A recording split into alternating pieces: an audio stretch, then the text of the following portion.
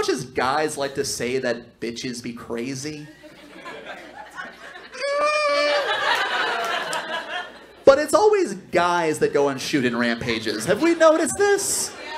You never hear a story in the news about 9 people shot at a flea market. They're looking for a suspect, and the lead investigator says, huh, must have been someone's time of the month. Am I right, fellas? You never hear that because we all know that guy crazy is way scarier than girl crazy. No one talks about that. When a guy goes crazy, he dresses up like Yosemite Sam and brings a rocket launcher to Chuck E. Cheese. Bunch of random people are about to die. But when a girl goes crazy, what's the worst thing that happens? What, they eat an extra pint of Ben & Jerry's? And maybe cut off a dick or two? That's it.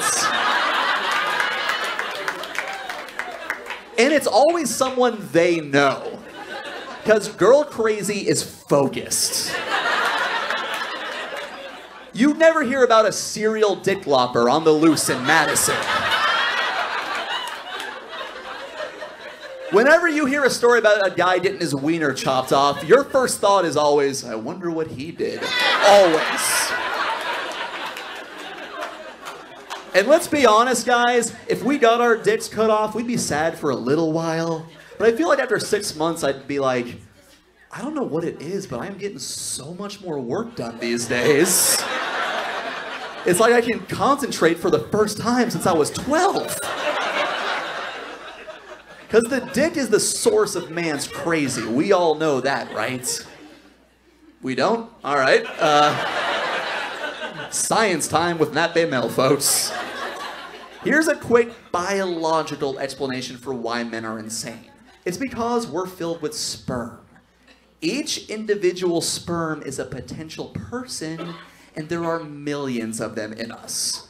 Our balls are an alternate universe factory, filled with billions of potential people constantly screaming to get out. Because I don't know if you know this or not, but sperm dies inside of us within 2 months if it's not used. So it's a constant Shawshank Redemption going on in here. That's why we do what we do. We'll be walking around trying to be gentlemen. We see a pretty girl. There's a voice in the back of our head going, put me in her, Andy.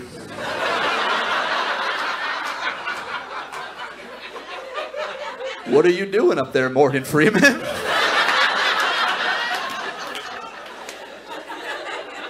And we can fight it off for a little while, but the longer we do, the louder and angrier they get. What about that one, Andy? I don't mind the gimp leg. I want to live, goddammit. What about him? I don't give a fuck. I'll take my chances. It's better than the sock again. These voices are always up there 24/7, screaming, poking, prodding, trying to get out. And that's why when a man has an orgasm, we fall asleep right afterwards. It's not because we're lazy, inconsiderate pieces of shit. It's because it's the only 7-minute window where they shut up and give us an opportunity to rest before it all starts over again.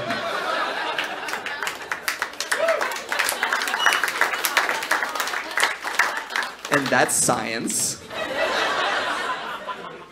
And if you guys prefer a socio-political analogy, think of it this way.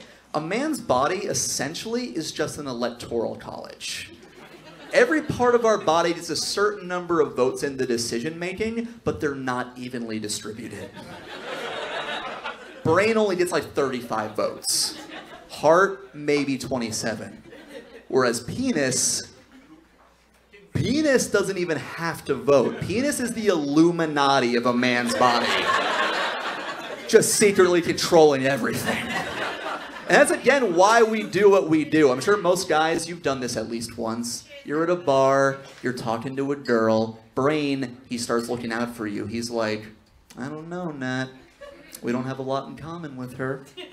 Heart, he starts looking out for you. He's like, I don't know, Nat. I think you're just doing this to get back at Whitney. But then in comes the general. And this thing is a warmonger because it'll say things like fire over the shots and drop the Jaeger bombs. Boys, we are invading this nation tonight.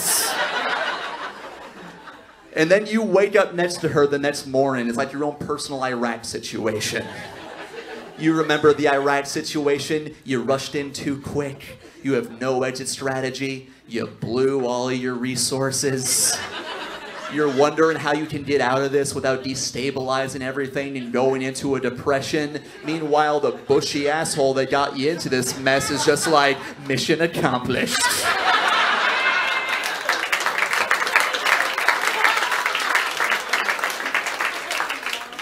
I'll admit that joke ended pretty weird.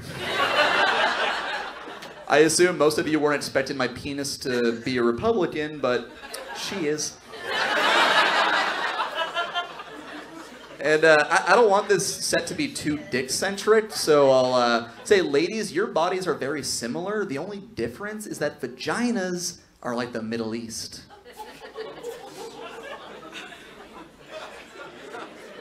What if I left right now and... What? There's no sand in there, mister. Vaginas are like the Middle East because it's an area considered holy to a lot of people. It's fought over all the time. And if we're being honest, you've seen a lot of bloodshed in that region. Oh, ew. By the way, that's a positive joke for women, because most guys say, my girl gets crazy that time of the month. No shit, Detective Batman. There's a war going on down there. Guy crazy, still scarier than girl crazy.